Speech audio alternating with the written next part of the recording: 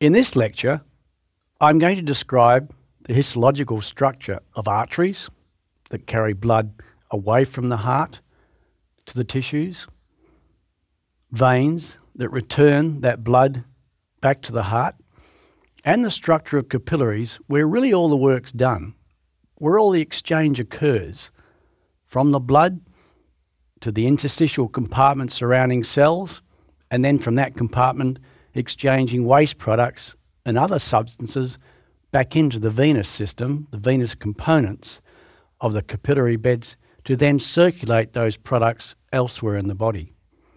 And finally, I'll touch on lymph vessels. But I will also talk about lymph vessels when we look at the lymphoid tissues in a later lecture. Well, hopefully at the end of this lecture, you'll have a good understanding of how an artery is structured and how a vein is structured. It's important you distinguish between elastic arteries and muscular arteries, and be able to identify the difference between small arteries, arterioles, and also capillaries.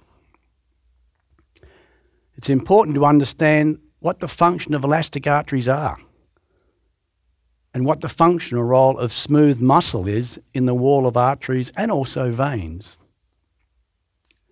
You need to identify veins, large and small, and be able to tell the difference between a vein and an artery. And finally, I'm going to point out the structure of a lymphatic vessel. But as I said, that will be dealt in more detail when I talk about the lymphoid tissues in another lecture. You just completed your first video of the world's best medical exam preparation.